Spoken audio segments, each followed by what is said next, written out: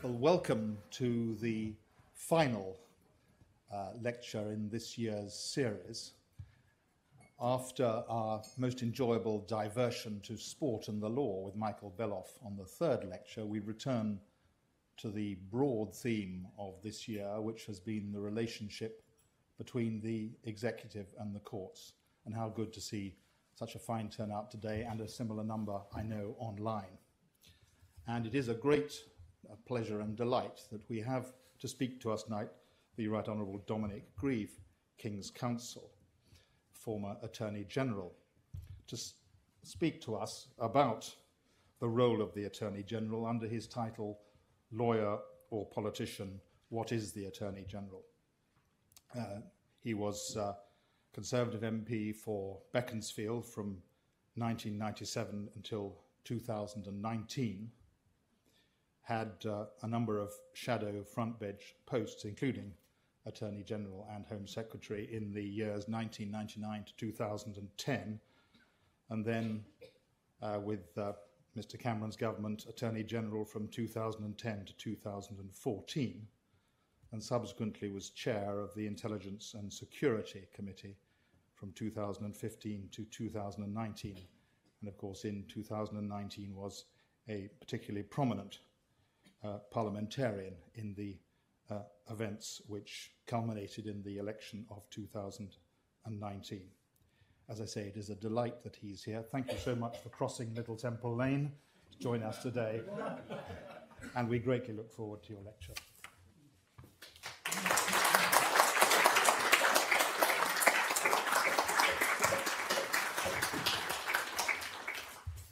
Thank you for that kind introduction, and thank you for the invitation to come and join you this evening. And it is actually quite a long time, rather a while, since I last spoke about the role of the Attorney General, which it was my privilege to hold the office for just over 4 years and 3 months, I think, from 2010 to 2014, which for Attorneys General is probably a fairly good innings, as their careers often come to a premature end.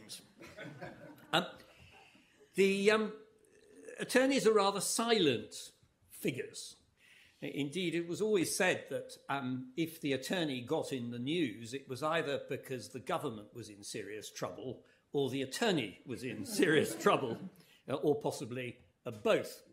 And I remember my slight sort of trepidation when I was tasked by the Cabinet Office. Attorneys don't write their memoirs, or at least I think there's an argument that they shouldn't, although they might be very interesting if I suppose they're kept in a locked chest for rather a long time. But Lord Morris decided to defy that, and I was deputed by the Cabinet Office to talk to him, to try to discourage him from writing his memoirs, or at least to take out one or two bits which were thought to be might stray into the area of client privilege. And I remember being quite concerned about this, but we came to an amicable resolution of the issue. So the attorney's role is really very varied. And that's really what I want to talk to you about tonight. I was going to do three things, or attempt to do three things. Firstly, to explain a bit about the history of the office and how it's evolved into its current form, because I think it's important to understand that if one is to understand how it works today. Secondly, explain what the role is at present. And I don't really think it's changed much in the 9 years since I did it.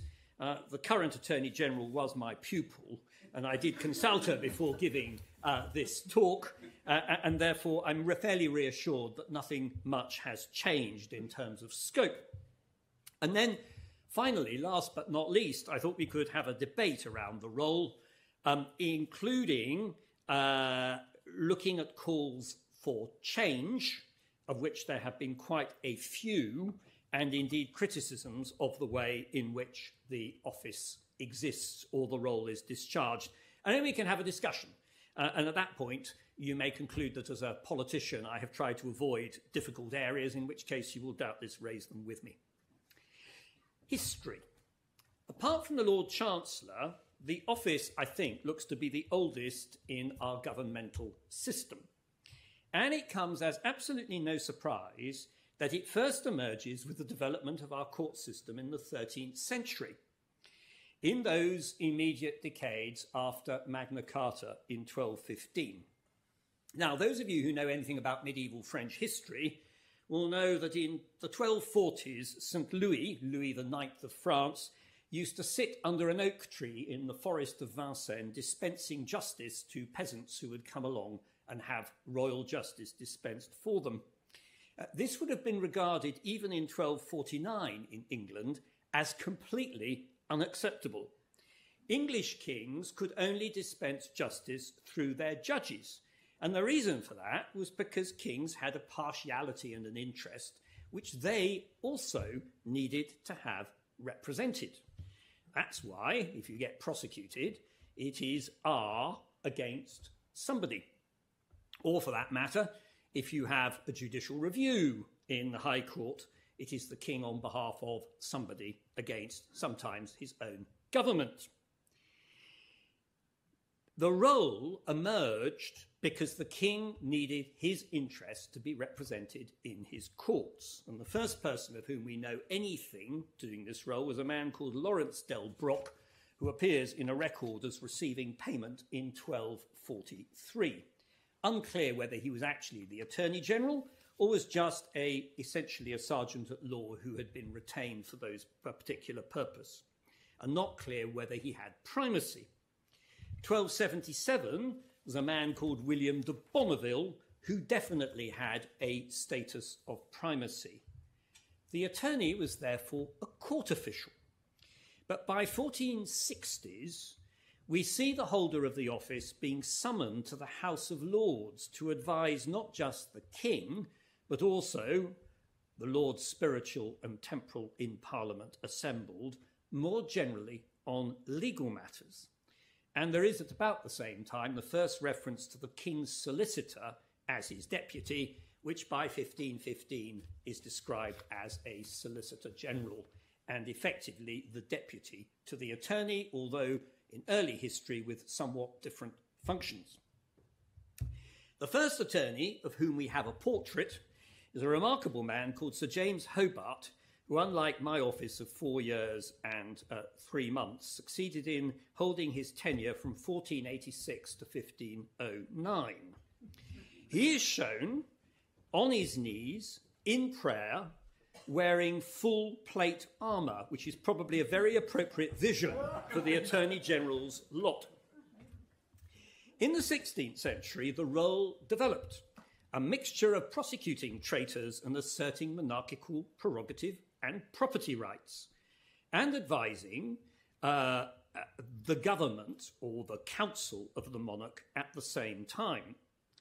While the Solicitor General started quite frequently to be a member of Parliament, the attorney, interestingly enough, remained a Crown official, because, of course, he was essentially holding an office of profit under the Crown.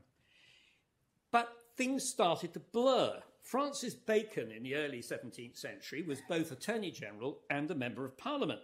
The Commons didn't like it. They passed a resolution in 1614 that thereafter no Attorney General should at any time be of the House. But that sort of frittered away, and by the end of the 17th century it had become not only conventional but also a requirement that or a semi-requirement that the attorney should also be a member of the House of Commons. He and the Solicitor General were turning less from counsel for the king and much more into the law officer of the government. Bacon, of course, was famously the person who said that the role was the painfulest task in the realm. The connection with the House of Lords also relaxed. Above all, the attorney turned into an advisor to government whilst at the same time keeping a practice at the bar, which could also be a personal practice. And that continued until the 1890s, when by agreement the attorney and the Solicitor General ceased to have private practices. But they could still charge fees for the court work they did for the government, as well as essentially being paid a retainer for being the law officers. This was an arrangement which didn't appeal to Clem Attlee after the Second World War with the then Labour government. And Sir Hartley Shawcross then, with great skill, negotiated a package for the law officers, that made them salaried like any other ministers of the Crown, but on an entirely separate rate, so that the Attorney General was in fact paid more than any other minister, save the Prime Minister and the Lord Chancellor. That happy situation continued until 2010, when I became Attorney General, when David Cameron decided that because of austerity, we should all take a pay cut. And it was pointed out perfectly fairly to me that if I didn't take a pay cut, I would be the most well-paid minister in government. So since then, the attorney has taken the salary of a cabinet minister voluntarily. I refused to forfeit the actual rights negotiated by Hartley Shawcross, but that's what happened. And the Solicitor General is paid a salary rate of a Minister of State. The big change, though, that has happened really in the last 40 years is about the role of the law officers in respect of both the scale of their advisory work and the scale of their litigation work. Up to the 1980s, they had an enormous amount of work in court, although it could vary a little bit according to the taste of the law officer or the attorney concerned. They operated out of a tiny office, or two offices really, in the Royal Courts of Justice, one of which provided office accommodation for the attorney and the solicitor, and the other one, there were 4 staffers who did all the work, and government advice would be rushed down in boxes down to the RCJ so that they could write up their advice to government whilst at the same time appearing in court. There's also an office in Parliament, which, in order to show the separation in our Constitution, is entirely separate from the offices of other government ministers behind the Speaker's chair, is situated off Central Lobby quite close to the House of Lords, where, of course, they also might have to appear as advocates. And there is a short corridor, law officers' corridor, with offices for the attorney, the solicitor, and now the Advocate General for Scotland. As I'll come on to explain in a minute, the volume of other responsibilities now makes court work in practice quite difficult to juggle with the other duties for the attorney, and the Attorney General has many more staff. My office was in Victoria Street in a small and rather mean modern office block. It's now in the Justice Ministry building, but I am reassured to hear from the current attorney that it is entirely separate from it and requires a separate pass key in order to gain access. I will return to that issue a little bit later in respect of the predatory desires of successive justice ministers to absorb the law officers into their department. Although of cabinet rank, and that is an issue which attorneys have had to fight for, there was an attempt actually when I took office to say that I should only have a Minister of State salary and Edward Garnier should only have a parliamentary under-secretaries, and we both said that that was absolutely fine by us, but we wouldn't do the job. The attorney is not a member of the cabinet. He may attend it, and I will come back to that later, but he is its advisor. Now, actually, in history, there has been a very short period when the attorney did become a member of the cabinet. That happened in 1910, when Rufus Isaacs was so miffed at not being made Lord Chancellor at that stage that as a solace, he was made a full member of the cabinet. That continued until 1924, when Patrick Hastings found himself embroiled in a terrible row when it was alleged that he had been lent on by his cabinet colleagues to drop a prosecution for sedition against the editor of the Daily Worker, who was encouraging soldiers to mutiny, or at least not to serve. Actually, though Patrick Hastings had behaved perfectly properly, but it led to the fall of the Labour government, and about 4 years later, the Conservative government decided to drop any idea of the Attorney General being a full cabinet member and therefore within the collective responsibility of the cabinet. That is, in brief, a short history of the attorney's, how the attorney's role has developed. But what does the Attorney General really do today? First, and I think which has to emphasise this, some key aspects of the historic role are very much present. Although the attorney is appointed by the Prime Minister, and he can be fired by the Prime Minister, as I discovered, the attorney is the sovereign's Attorney General, not the Prime Minister's Attorney General. The oath of office remains that set down in the middle of the 16th century and is taken, and it's quite an intimidating occasion, in front of the Lord Chief Justice and all the other judges who are available assembled in the Lord Chief Justice's court, and it's the same for the Solicitor General. The oath is actually probably worth reading out, because although it is archaic, it's quite revealing about the duties of the attorney and the solicitor. It says this: "I do declare that well and truly I will serve the Queen," it was for me, "as her Attorney General in all her courts of record within Great Britain, and truly counsel the Queen in her matters when I shall be called, and duly and truly minister the Queen's matters, and sue the Queen's process, after the course of the law, and after my cunning." Cunning is in the 16th century rather than the Blackadder sense. That is to say, wisdom. "For any matter against the Queen, where the Queen is a party, I will take no wages or fee of any man. I will duly and in convenient time speed such matters as any person shall have to do in the law against the Queen, as I may lawfully do without long delay, tracting or tarrying the party of his lawful process in that to me belongeth, and I will be attendant to the Queen's matters when I shall be called thereto." And I think the interesting thing about this is that firstly, it's the emphasis that the attorney has got to devote himself completely to the Queen's matters. Secondly, that he mustn't take bribes. And thirdly, and I think it's quite interesting because it's state out of Articles 39 and 40 of Magna Carta, he shouldn't abuse his position to prevent any other person getting justice, including against the sovereign themselves, because it's absolutely clearly set out. And I've always had an argument with Lord Sumption about this, because he claims that Magna Carta went out of fashion. But as this was a 16th century oath, I think its echo is still very much present.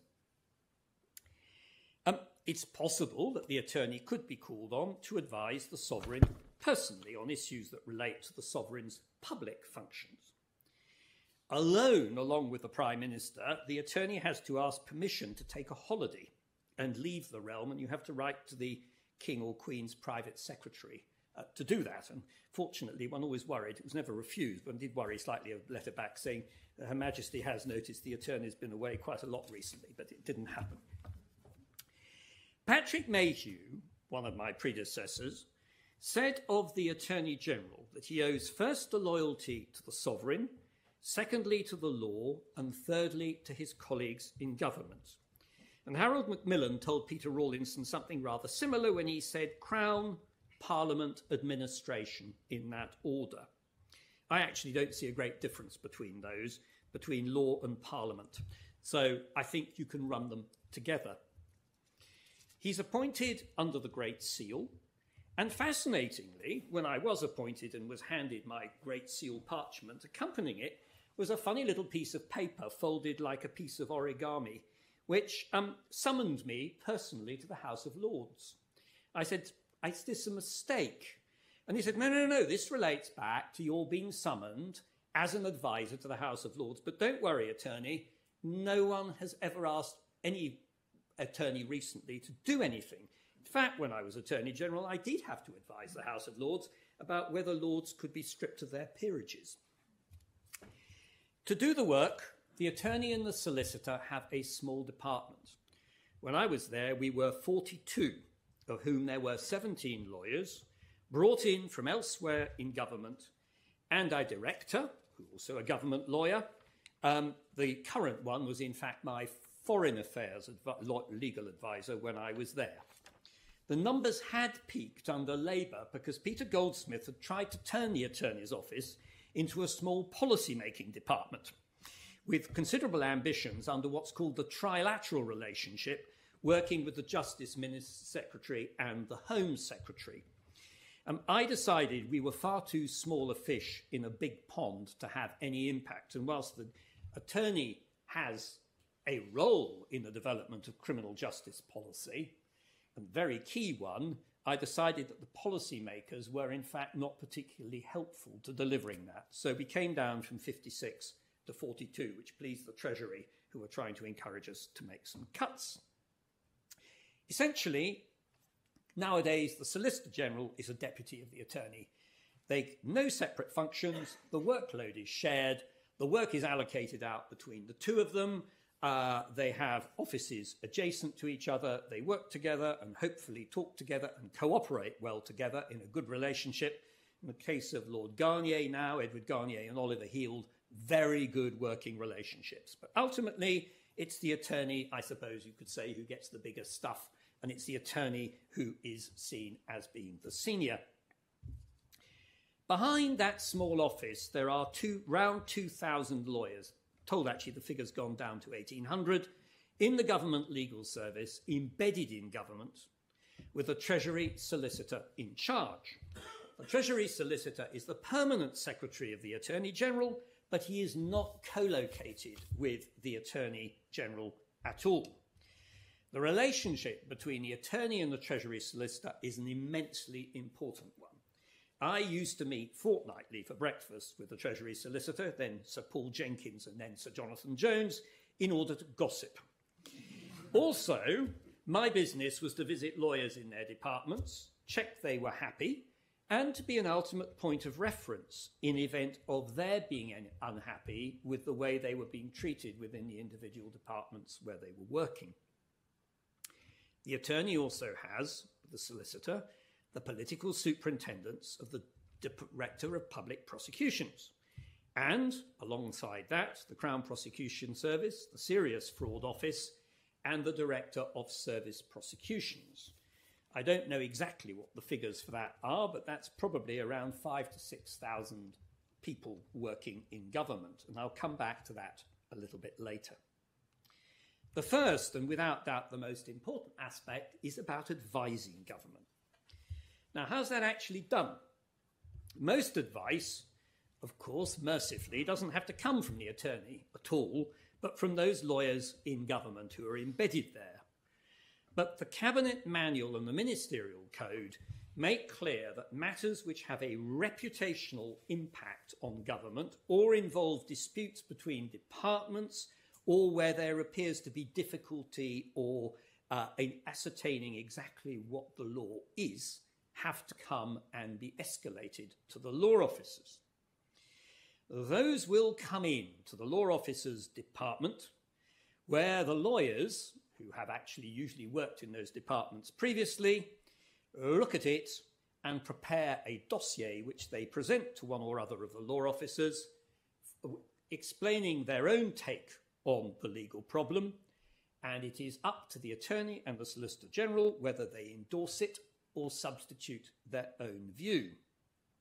If there is areas of difficulty, often the first thing you do is to call a conference with the staffers concerned, and quite frequently, if it is complex, go out and get outside advice, usually Treasury Counsel, led by the Treasury Devil, still James Eadie after all these years, or somebody else with a specialism.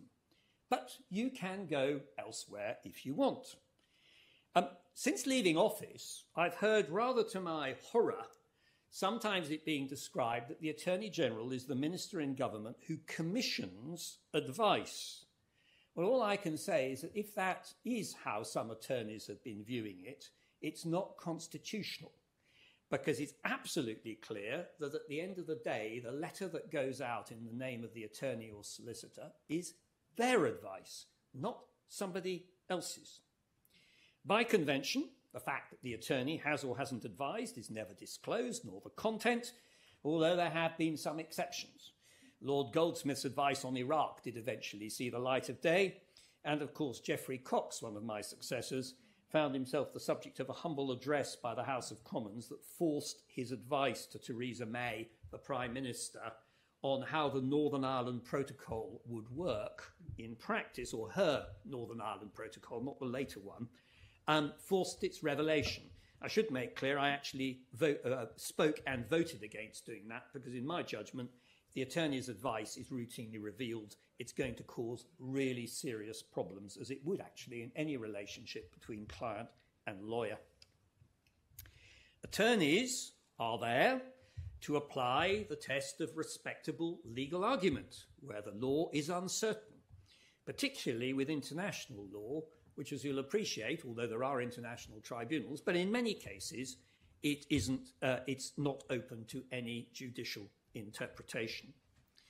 The reality is that most of the diet of work being done by the law officers concerns foreign affairs and treaties, constitutional and devolution issues, EU law in the past, probably still at the moment, and important human rights and ECHR and Human Rights Act considerations.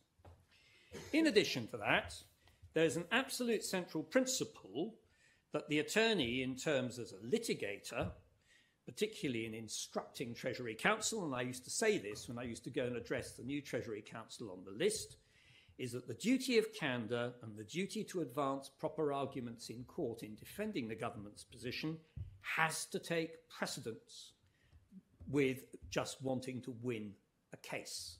Central to the role of the attorney that the integrity of the government's legal positions is maintained at all times. Again, I'll come back to that. To do the work, the attorney goes to Cabinet by invitation. Now, this has been a long saga. Patrick Mayhew used to say it was important the attorney shouldn't always go to Cabinet to emphasise his separate role. What I certainly found was that the Prime Minister would invite me to some Cabinet meetings, but not to others in the first 6 months I was in office. I would then get a copy of the Cabinet minutes and immediately notice that something was discussed where I ought to have been there and point it out. The consequence was that actually the attorney, at the end of it, was attending every Cabinet meeting. But in attending Cabinet meetings, I would sit silently down at one end of the table, usually exchanging private jokes with the note taker who used to sit next to me about some of the things that were going on, and I certainly tried to avoid participation unless I had something to say concerning the legal issues that might come under consideration. But it's really helpful for the Attorney General to be present, because otherwise he doesn't necessarily have his finger on the pulse of what's going on. And one of the things I used to find as attorney is I'd be stopped in the corridor outside by a colleague who'd start talking to me about some huge legal problem, imagining that just because he'd instructed his officials that morning to send it to the attorney's office, I would know all about it. But at least it gave me a heads up of what the problems were that might be coming down the track.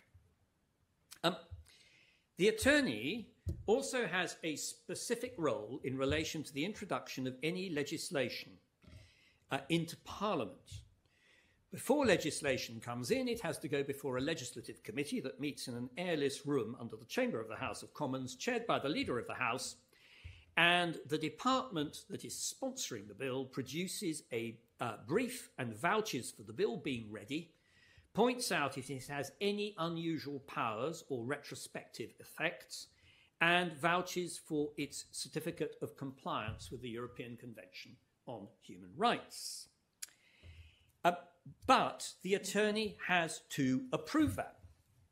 And if the attorney is not satisfied, he will turn up along with the Solicitor General and should say so, in which case back to the drawing board, and it may delay the introduction of the legislation.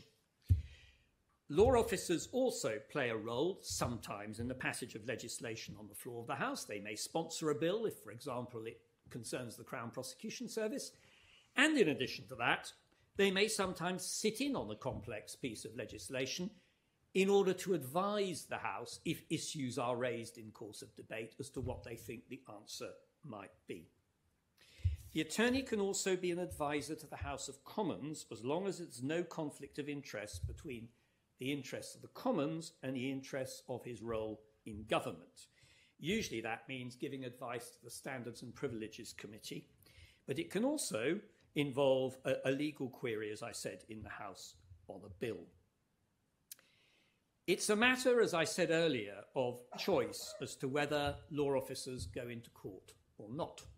Some law officers have in recent times, particularly solicitors general, been solicitors and have simply not done so. Most attorneys have sought to do it, having been barristers, but it's really a matter of personal choice. I think I expressed it in the way that as I was a barrister, I felt I jolly well ought to do some cases, and there are occasionally cases which are sufficiently high profile that there is a sense of obligation that it is the attorney who should go into court if he feels competent and capable of doing the representation.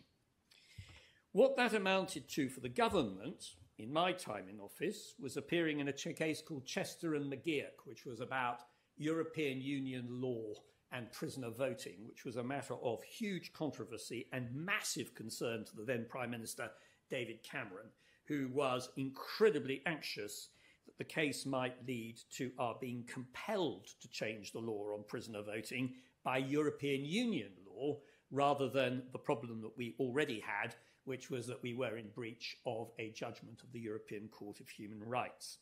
And I was very fortunate to be able to win that case for him, and he seemed to be very grateful. The other one was the Agricultural Wages Bill Wales, which I referred to the Supreme Court in my capacity of the public interest rather than the government's interest, because there was an issue of doubt as to whether agricultural wages were employment law and therefore reserved, or agriculture and therefore devolved, and I lost the case.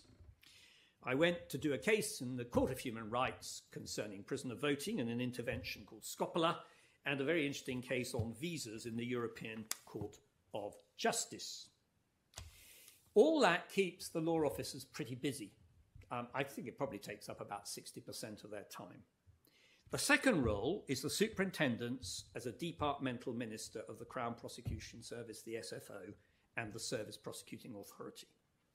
That means negotiating their budgets with the Treasury, meeting regularly with their heads, discussing the effectiveness of the service, and major cases that might cause wider public or parliamentary interest, save if it involves a fellow parliamentarian, in which case, under the conventions which operate, the law officers have absolutely nothing to do with it.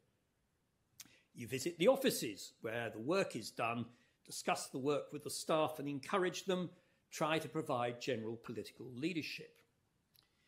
But although nominally the DPP and the director of the SFO and service prosecutions are the appointment and indeed in a sense the agents of the attorney, reality is that the attorney, they are independent players, and the attorney is there to protect them from political interference. The Attorney General has significant reserved powers of interference in prosecution, including directing a prosecution potentially or putting in a nulli prosequi. But since the Brown reforms of 2007-8, again, to which I will touch on in a moment, there is a protocol by which the Attorney General will not interfere except in cases of national security. And that may sound odd, but they do arise. Just to give an example, Peter Rawlinson, when he was Attorney General, there was a hijacking, or attempted hijacking of a plane by a Palestinian called Layla Khaled, who was overpowered and arrested and taken to Heathrow police station and charged with air piracy. 3 other planes were then hijacked and taken to Jordan, and the question as to whether Layla Khaled should be exchanged for the people who were in the planes in Jordan, the only person who could take that decision was the attorney, because the attorney had to decide whether to discontinue the prosecution and for her to be released. It couldn't be done by anybody else, and that's why the national security issue, I think, remains a valid area for the attorney's intervention. The attorney has by statute to provide consent to certain prosecutions. He has to act quasi-judicially in doing that to ensure that the public interest is being served, not somebody else's interest. There were 42 acts listed in 2018 where there are prosecutions which can be brought which require his consent. And amazingly, there's also 72 need the DPP and 10 need either the attorney or the DPP or a Secretary of State. The truth is it's a complete hodgepodge. Obscenity, trade union law, official secrets, national security, they're all examples of where Parliament has been anxious about giving a prosecutorial power and has therefore entrusted it, the attorney, to be the ultimate arbiter.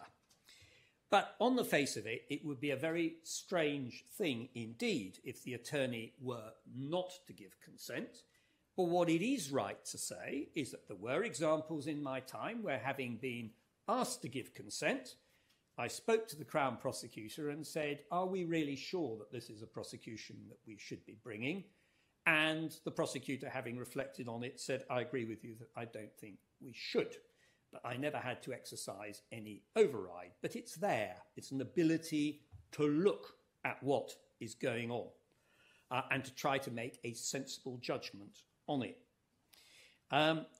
The consequence of that is that the attorney sometimes has to give consent in some very odd places. I certainly gave one consent standing on top of a mountain in Scotland.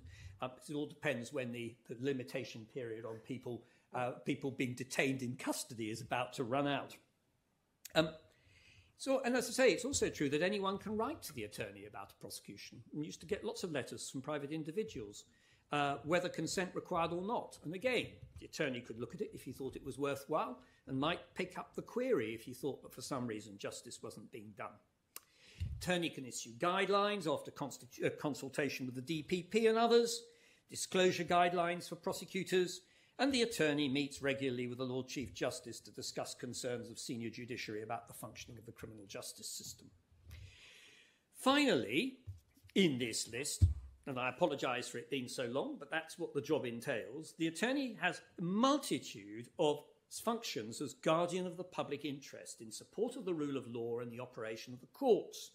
These are supposed to be done entirely independently of political colleagues.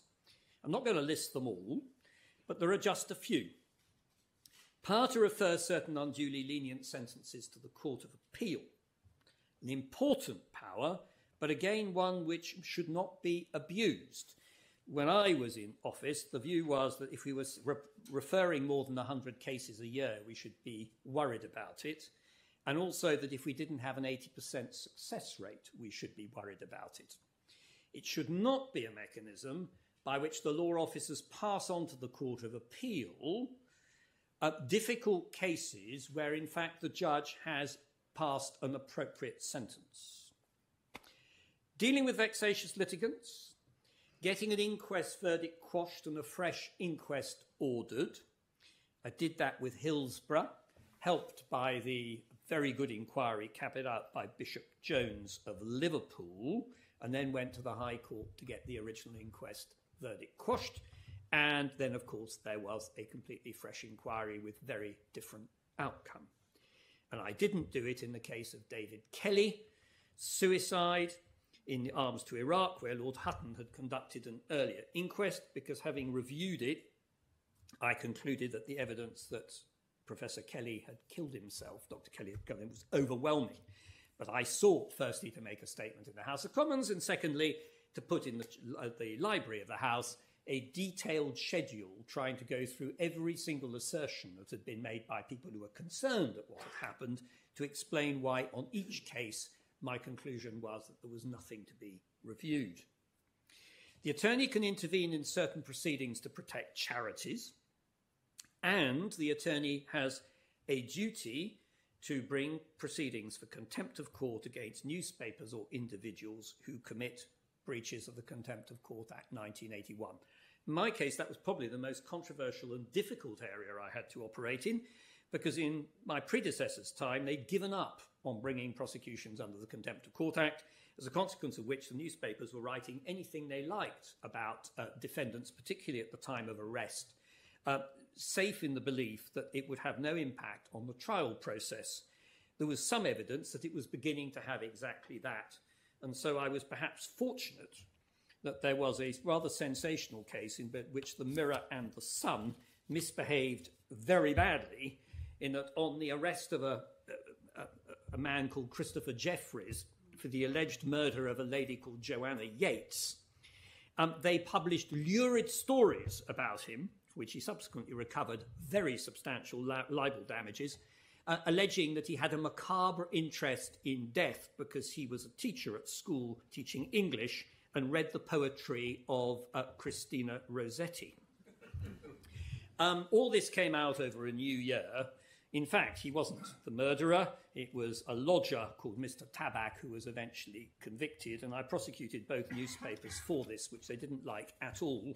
But I did it whilst at the same time going to a lot of effort to go out and speak to the Society of Editors and tell them that there was a perfectly clear framework within which they could operate, but they could not transgress it. And it seems to have worked reasonably well, something which gave me very considerable pleasure. Less pleasure was having to prosecute jurors for contempt of court, a problem which intends, in my experience, to have come as a result of the existence of social media and the ability to carry out internet research, and which is now it's now been converted slightly, so the attorney no longer has to do it. And then finally in this list, the attorney is the Advocate General for Northern Ireland. My predecessors were attorneys for Northern Ireland before the separate judicial system was set up, and used actually to go over there for about 2 days a month, an extremely onerous burden. I found, and I think my successors have found, that there is much more limited work, but there are still reserved areas that the attorney has to advise on. And finally, the attorney is nominally, at any rate, the leader of the bar. I think my two solicitors, Edward Garnier and Oliver Heald, did our best to attend Bar Council meetings. I found a rather interesting document which suggested our attendance was considerably higher than has happened subsequently, which gives me some pleasure. But there was a purpose to it, which was that you are there to listen to what the bar is saying, not because you're providing leadership in the sense of what the chairman of the bar is doing, but because you are there to act as a bridge between the profession and government. Now that covers, I think, the outline. I now want to turn, not too lengthily, to the controversy. The attorney's role has always attracted controversy, and most centres on the fact that people don't like decisions that attorneys make, and then allege that the reason why the attorney has made that decision is because he's a politician and not a lawyer, and has done it for political reasons. So ever since the last 30 years, there have been calls for the role to be changed. Effectively, that the political aspect of the work affects the professional judgment, and that there should be changes which would effectively remove, or perhaps the attorney would cease to be a politician and solely be a lawyer. Matters came to a head in the early 2000s following, firstly, Lord Goldsmith's advice on the Iraq War, secondly, Cash for Honours, in which Lord Goldsmith got enmeshed in the sense that he pointed out that he couldn't resile from his duty in considering the issues in Cash for Honours at that time, including whether the Prime Minister might be prosecuted. And thirdly, the BAE bribery scandal, where it was alleged that he had intervened and put pressure on the Director of the Serious Fraud Office to drop an investigation. Some radical ideas were then put forward, and it was all considered by the Constitutional Affairs Committee of the time. That was that essentially the DPP should be carved out as a completely separate role, as in Northern Ireland, answerable, if to anybody, possibly to the Justice Secretary, in a very vague way, but otherwise a completely independent player. The rest of the role should then be given to an experienced independent lawyer able to advise the government. The example was made of the Lord Advocate and the way her role has developed in Scotland, tending cabinet if necessary, with an office, but a civil servant and not a politician. But at the end of all that, there was the view that that should not take place. And instead, there were some very modest reforms, namely that there was the protocol to try to remove the attorney as much as possible from prosecutorial decisions, and to make clear that the DPP and the Director of the SFO and of the Service Prosecution Authority were in fact very light touch when it came to any superintendents. The view was then that the range of roles was seen not as a weakness but as a strength, as the status of the attorney as a senior practicing lawyer in government and Parliament aided understanding of the prosecution authorities and helped guide their direction, and also helped ensure that there was someone in government who provides an understanding of why the government needs to respect and uphold the rule of law, particularly following the significant changes that had taken place in the role of the Lord Chancellor. Now, I just digress for a moment. The Lord Chancellor's role has changed dramatically in the last 25 years, from being essentially a judicial figure in government, to being a minister, and sometimes a minister on the career make. And despite the oath of office, which was introduced by the House of Lords deliberately to require respect for the rule of law, it's right to say that as a result of those changes, the burden for explaining the rule of law has probably fallen at times far more heavily on the law officers than it did previously. Although in truth, that is not the law officer's function. The law officer's function is, of course, to respect the rule of law, and as lawyers, to practice professionally in the respect of the rule of law, but not to act as a sort of lecturer to government about its obligations. Lord Wolfe in 2007 took the view. He said this: like the Lord Chancellor, the Attorney General is part of the glue that holds the Constitution together. At present, he's a means of communication between the judiciary and the government, and at a time when the other constitutional changes are taking place, it would be well not to interfere with this historic office. It's certainly the case that as a result of what happened then, and speaking for myself, I saw it as my role when I was attorney to try to be seen at all times as independent and resolutely professional. That doesn't mean seeking to undermine the government. The role of the Attorney General is to find ways for the government to achieve its goals by lawful means. But it is right to point out that in the course of that, I did fall out with the then Prime Minister over the Human Rights Act, not because he was wishing to act unlawfully, but he wished to embark on a policy change that, in my view, was incoherent unless it involved withdrawal from the ECHR itself, and would lead to illegality if it was pursued otherwise. I think my immediate successor, Jeremy Wright, continued very much in the same style. Geoffrey Cox, who followed, I think also did, but he was far more willing to step into the political arena. You may remember he acted as the warm-up act for Theresa May at a party conference, and also I think acted possibly slightly reluctantly as the warm-up act to Boris Johnson's leadership bid in the summer of 2019. After that, of course, we had Soole Braverman, whose legal interpretations appeared to be, at least, I think it's fair to say, heavily influenced by her political views, including a belief that international legal obligations could be subordinated to parliamentary sovereignty, when in fact the duty falls on government and not on Parliament, and the wrong is in government conniving with Parliament or inciting Parliament to break an international legal obligation to which the government has signed up. It was also apparent, and can't escape it, in the fact that she made references to the Court of Appeal for unduly lenient sentences in cases where, in the words of the Court of Appeal, they were unconventional, in the words, and they quote, in that it was an exercise in political polemic. The court said it was regrettable that in advancing her submissions, the structure and ambit of the guideline wasn't addressed. That's the sentencing guideline. Nor was any sufficient explanation given why it's contended that the judge was not merely entitled to depart from the guideline, but was positively required to do so. This was in respect to the manslaughter of a police officer, where she sought to get the sentence very significantly increased and failed. And the other big change has been that Soole Braverman, when Attorney General, for the first time had a political advisor, something which I remember Sir Paul Jenkins telling me when I was appointed in 2010 was, and when it was being suggested to me by number 10 Downing Street, completely unacceptable, which I agreed with. She, in fact, shared that advisor with Lord Frost.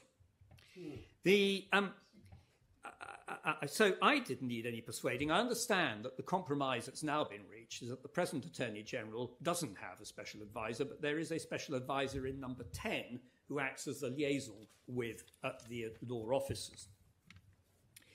It's been pointed out in recent times that the talent pool in Parliament for the roles of Attorney General and Solicitor General is diminishing. Between 1997 and 2015, barristers made up 5% of the House of Commons, whereas between 1951 and 1974, it was 15%, and the vast majority of those were silks of considerable experience. That, as a consequence, means that whereas most attorneys used to be silks of at least 5 or even 10 years standing, now with the recent exception of Geoffrey Cox, they've taken silk on appointment or on appointment as Solicitor General. And I have to accept that in my case, I'd only been in silk 2 years when I became attorney.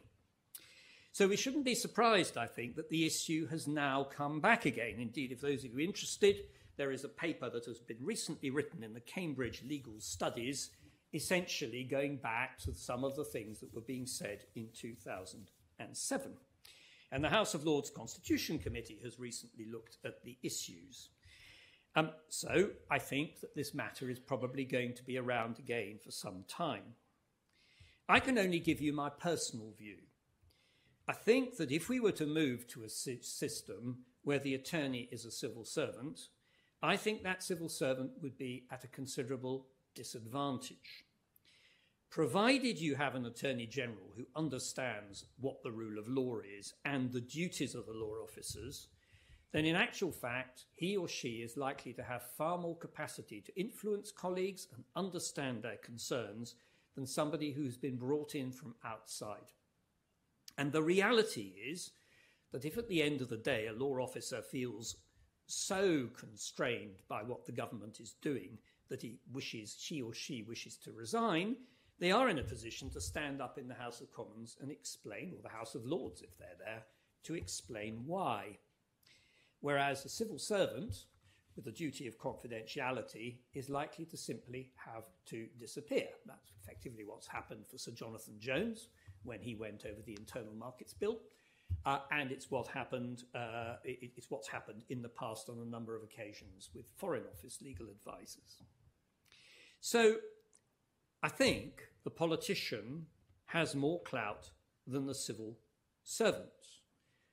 But that said, the politician has to be able to understand what the duties of the attorney are all about. And I'm confident with my pupil, the current Attorney General, that she knows that very well indeed. Thank you all very much for listening, and very happy to have a discussion.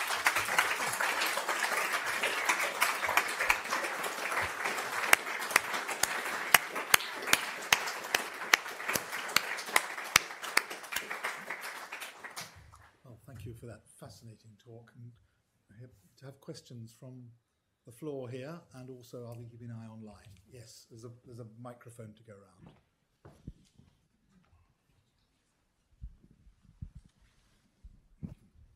Thank you very much for that fine lecture. Considering this morning a Foreign Secretary was appointed who's not in Parliament at all, but you're keen to maintain the political character of the Attorney General, could a compromise position be experienced but nonetheless political members of the bar could be appointed to that role without being sitting members of Parliament, cutting off their practice early, having less experience in the courts? Well, just to take up the first bit, the Foreign Secretary is, in fact, I think, a Member of Parliament, because he will be introduced, doubtless, into the House of Lords sometime this week. I see Lord Hunt nodding in the front row. It may even be tomorrow morning, for all I know, accelerated. He will be there. He cannot hold office without being answerable to one or other of Houses of Parliament. In the past, Labour have tended to solve this problem when they were in office under Tony Blair by appointing actually rather experienced lawyers to the House of Lords. And I actually think that worked pretty well. If you don't have a lawyer of the right experience available in the Commons, you can put them in the Lords, and they are answerable in the Lords. Now, it's true that it does put them at a slight disadvantage. I think Edward Garnier and I and Oliver Heald and I both agreed, because we were Commons appointees after a period where we'd had Baroness Scotland, Lord Goldsmith and indeed all the predecessors back under Labour were, as attorney, were peers. That there were significant advantages of having the Attorney General in the House of Commons, and that's historically where it was. But I do accept that it is becoming harder. Lots of lawyers are reluctant to give up on substantial practices in order to go into the House of Commons. Geoffrey Cox is perhaps the exception because he went into the House of Commons and didn't give up his very substantial practice. But it probably had, well, it didn't prevent him becoming attorney, but I think it was seen as having a negative effect on any other career ambitions that he might have. But that having been said, if the talent pool in the Commons isn't there, I would go to the Lords, but I would still take the view that the attorney needs, and the law officers generally, need to be part of the system, part of the political system, and indeed their ability, as I was trying to explain, to act as a restraint on their colleagues is, I think, enhanced by the fact that they are one of them, if it works properly. As you may have noted from one or two things I've said, I think that under Suella Braverman, you could argue that this wasn't happening, that her political views were so dominant over her legal perspective as to cause quite serious and significant problems. And if that is where we're going, then I would probably have to concede that we would probably be better off with appointed lawyers. But they will be civil servants. And they certainly, in those circumstances, couldn't be recruited for a political preference. They would have to be appointed under the normal system for senior appointments in government, which is an appointments committee, just as you appoint the DPP today. So, and who would have the input? That's the other question I raise. Who is the minister who would have input into that? I fear it would be the Justice Minister.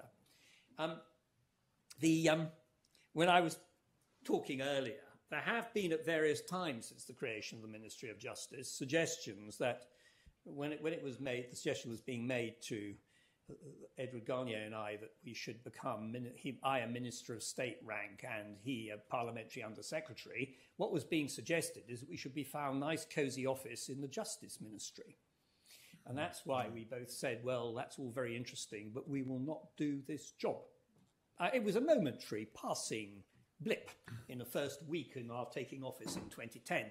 But it was interesting that somebody clearly had it in a bottom drawer and had been sort of thinking that this was a really good idea, and we just had to say no, and then it disappeared. There's one question here from online, a former legal academic, now on a barrister course. Is it within the duties of the Attorney General to help uphold international obligations? Yes, it certainly is, because the ministerial code makes absolutely clear, or at least it used to make it totally clear until David Cameron changed it. It used to say that ministers had a duty to respect the law, rule of law, including the United Kingdom's international legal obligations. Cameron then took it out of the ministerial code. The argument was that, well, it wasn't very clear why he took it out, but I think he probably took it out because he'd been reminded about this a couple of times too often by me. And he took it out, and then somebody said they're going to bring a judicial review, whereupon the government conceded immediately that the fact it had been taken out made absolutely no difference to the obligation. So the obligation is there, and because the obligation is there, it is the duty of the attorney to protect that obligation, because it would be a breach of the code. And what happened with the Internal Markets Bill, and I wasn't privy to the discussions which took place, which led to resignations, resignation of Lord Keane as Advocate General for Scotland, a resignation of Jonathan Jones, I think probably the resignation of Mark Sedwill effectively, or at least his departure, I think when you read between the lines. But effectively, a situation was arrived at where advice was being given to government to justify doing something which the ministerial code says can't be done. So, yes, it is undoubtedly the duty of the Attorney General to see that the ministerial code is observed. Now, obviously, countries can decide to rip up their international legal obligations. Germany, when it invaded Belgium in 1914, said its treaty of guaranteeing Belgian neutrality was a scrap of paper. But that isn't the UK's approach, particularly as we're signed up to around 14,000 international treaties. We are probably the biggest treaty-making power in world history. And one of the foundations of the way the UK operates is to say that we will observe our international legal obligations. And not just the ones where there are arbitral mechanisms for resolving disputes, because of course that will end up in a court somewhere, but even the ones where you just have to do the interpretation. That doesn't mean to say it's sometimes not always easy. It can be quite difficult at times. So some things are grey areas, and occasionally you also get treaties which are obsolete. Nobody's observing them anymore. 110 years old, and nobody is. And you have to decide, is it permissible to do something which technically is in breach when nobody has any interest or concern for this treaty, but it hasn't been formally revoked. So there are some quite interesting issues that can arise. But the basic message must be that the attorney is there for the government to observe the law. Question there, I suppose. It's Dominic Grieve. I have known you for a long time, and obviously you are a very formidable speaker and parliamentarian. And they stopped your career when you were Attorney General and you could not move. But this morning, reshuffle this morning, is a good opportunity for One Nation conservatives. And so those who are following you later on, they will have a good chance. Is this a political but I am not going to ask about the Attorney General's role, but you have proved that you have been a sovereign Attorney General. That's the role that you played. But I am speaking on behalf of the lot of Commonwealth students here, and I came as a member of the Windrush generations to build the Britain. So on behalf of them, what I'm trying to say about the lawyer and politicians, that all the post-colonial independence leaders of the Commonwealth of the East, such as Gandhi or Nehru from India, Jinnah of Pakistan, Tunku Abdul Rahman from Malaysia, Solomon Bandaranaike of Sri Lanka, Ceylon, and Lee Kuan Yew, Singapore, were all barristers of Inner Temple, mainly Middle Temple and Lincoln's Inn. They are all successfully laid the foundation of democratic states in their country. So there is a big impetus for those who are students here from the Inner Temple. Therefore, my question is not about the role of the Attorney General in this country, because I have seen in Commonwealth, they have number of different ways they are doing the Attorney General's position. My question is, it appears that all qualified barristers and lawyers are best equipped to run the democratic nation, since it is based on rule of law, independence of judiciary, and human rights. Right. And that is the best. And thank you look at the London, even see Margaret Thatcher versus Boris Johnson, Tony Blair. I think we got the question. Yes. I think I've got rule. Yeah. Well, the answer is I think lawyers in Parliament and lawyers in government are important, although I also have to say that I think if we were all lawyers in Parliament and all lawyers in government, it would be pretty awful as well. So I think we do have a role to play, and I entirely accept that. As for the bit about the Commonwealth, perhaps I should have added, the attorney does network quite heavily with Commonwealth attorneys. There's also the Five Eyes relationship, which brings together an annual conference of the attorneys of the US, Canada, Australia, New Zealand, and the UK, which is a very important gathering to discuss issues of mutual interest, usually in the fields of countering international crime and national security. But I also met with the Attorney General of Singapore and indeed quite a number of other countries as well. And the attorney has a sort of oversight role towards the attorneys of the overseas territories. And there's usually an annual conference with them, usually in a nice Caribbean location, although I rather naughtily decided to shift it to the Falkland Islands in order to provide a bit of diversity. Yes.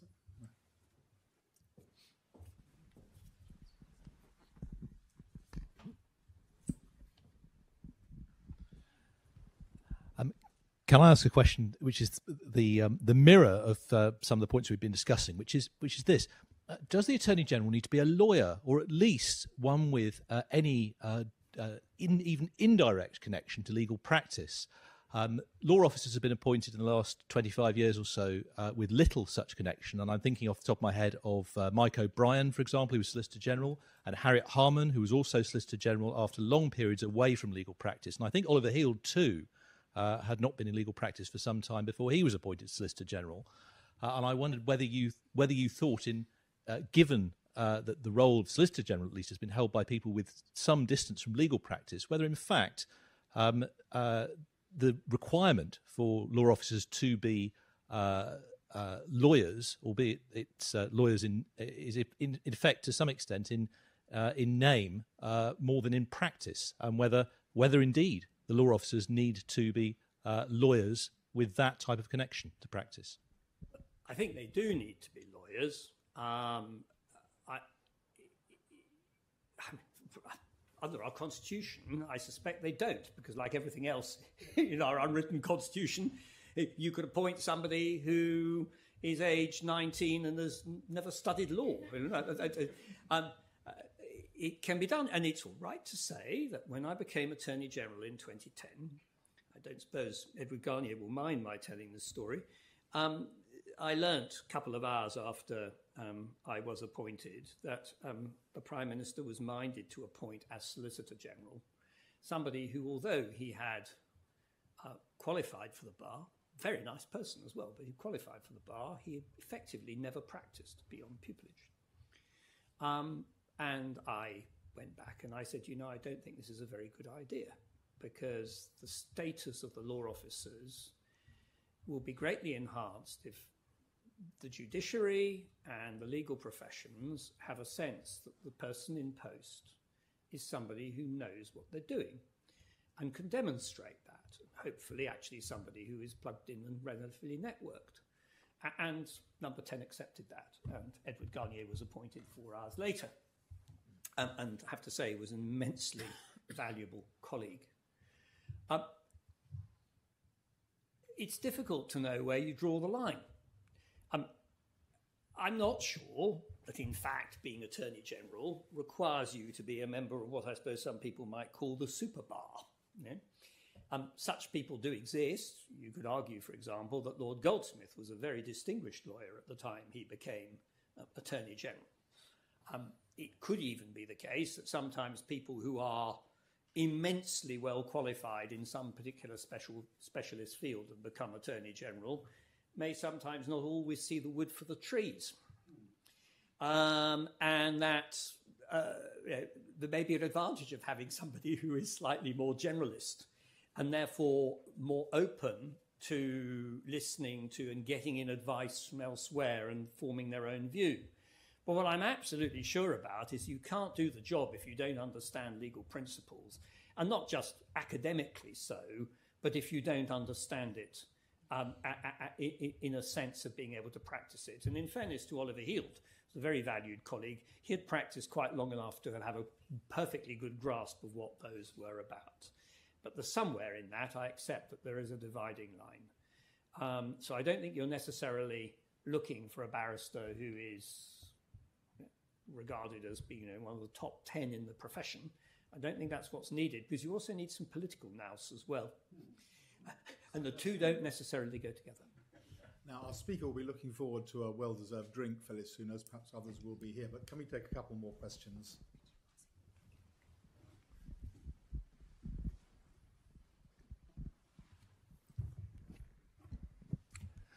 There used to be a convention that the attorney had a right of preemption on the office of Lord Chief Justice if it fell vacant during his term, and the solicitor had a right of preemption on a seat in the Court of Appeal if that became vacant during his term. Do you regret the fact that convention has fallen into disuse?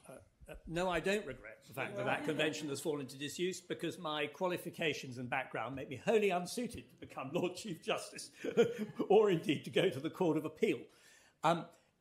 It is right that the last textbook written on the law officers, which came out in about 1962, suggested that this existed, but put a question mark against it. And actually, the only law officer in recent times to go to the High Court bench is Ross Cranston. Although I happen to think that that was a very good move, And I certainly wouldn't rule out the possibility that a law officer shouldn't go onto the High Court bench, because I think there's some value in it.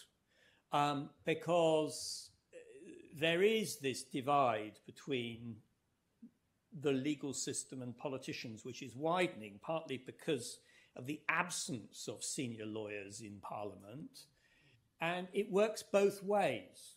So actually, to have somebody like Ross go onto the bench with political experience can, I think, be quite valuable. So from that point of view, I wouldn't say that just because you do the one, it should rule it out. I've always been very troubled by this idea that just because you've been a party politician, it means that you must have inbuilt biases which make it impossible to take objective decisions. I don't subscribe to it. Oliver Popplewell. Here, Dominic. Do you have any? Would you like to flesh out a reference you made would you like to flesh out the reference you made to the Attorney General, Patrick Hastings, and Campbell and MacDonald, which showed the conflict between lawyer and politician? Yes. Patrick Hastings, as I explained, was the Attorney General. Of course, in those days, it was much more hands-on role because we didn't have the Gordon Brown protocol. And the editor of the Daily Worker had written an article which suggested that soldiers should not obey their officers if asked to break strikes, I think was the issue. And the issue arose whether a prosecution should be brought or not. And Hastings, acting on himself, came to the conclusion that it hadn't passed the threshold. But it was seized on by the press and also by the Conservatives to argue that, in fact, he had been lent on by his political colleagues. My understanding of the history, there will be others who will be more knowledgeable. But actually, I think that in reality, there is very little evidence that he had been so at all. But nevertheless, the fact that he was a member of the cabinet, and therefore not just the advisor, was seen as one of the sort of things with which the Labour government was being banged over the head. And so it led, or arguably was one of the contributory causes which led to the fall of the first Labour government. And after it had gone, in fact, his immediate successors stayed in the cabinet, but it raised the issue, which probably nobody had really considered very carefully after Rufus Isaacs had got this sort of benefit of being a full cabinet minister. But in 1928, and I can't remember who was, the Conservatives, I think, decided that they would not pursue it. And so the attorney reverted to being a cabinet rank minister, but not a member of the cabinet. There was quite an interesting question asked of Suella Braverman, actually, which was, are you bound by collective responsibility? She said she thought she was. I think if I'd been asked that question, I would have ducked it and said, I think it's irrelevant to the role that I have to perform anyway. I mean, it is true that you have got, as Attorney General, to subscribe to the policy aims of the government. Like everybody else, governments sometimes do things which you don't agree with, like HS2, in my case, with my constituency, but not to the point where I felt I couldn't support the government or vote for it. But you have to be able to vote for the government in the lobbies on other matters. But when it comes to providing your legal advice, you are independent, and that is what you're there to do. So you're rooting for your colleagues, you're supportive of what they're doing, supportive of the government's broad policies, and if you cease to be, well, you've got to resign. Any other questions remaining? I'm just going to abuse the chair and ask whether you think it's time for an updated book on the Office of Attorney General. Well, it's funny. 60 years have passed. It's funny you should mention that, because the because of my work doing the Five Eyes, I got to know some of the other attorneys, and there was an Attorney General of New Zealand called Chris Finlayson. Very, very lovely man. And we became very friendly, and he has the project to do such a book and wishes me to do it with him. But because of COVID and one thing and another, it hasn't as yet materialised, and perhaps it will never materialise. But yes, it does need updating. There's no doubt that the book, I mean, anybody who reads this book now, it sort of must be somewhere in the Inner Temple Library on the unused shelves, will conclude that it has a distinctly archaic tone to it. Thank you very much. That's a pleasure. Well, Dominic, thank you very much indeed for such an illuminating talk. And I'm only just grateful not only have you managed to cross Little Temple Lane, but you didn't have to walk up the road to of Downing Street this morning. Although some of us might regret that request didn't come. So slightly mixed feelings, which you probably don't.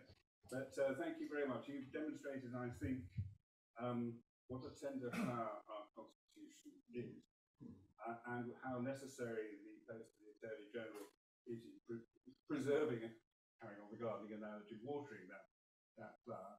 And I can think of no better exemplar of a holder of the office than yourself. So thank you very much. Yeah.